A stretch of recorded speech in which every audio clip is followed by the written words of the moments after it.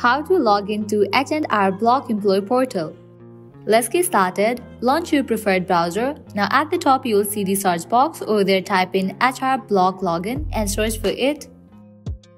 Now different website links will appear. Click on this one website option. Open it. With that, you will be directed to the login page. Now from here you can easily access your account.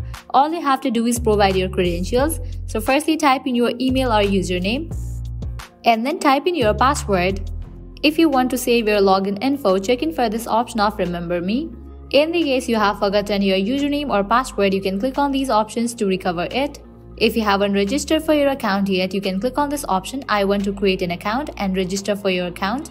Once you provide your details, click on the option of sign in and with that you will be logged into your account. So this way you can easily log into H&R Block employee portal. At the end, if you guys find this video helpful, don't forget to like, share and subscribe to our channel. Thank you.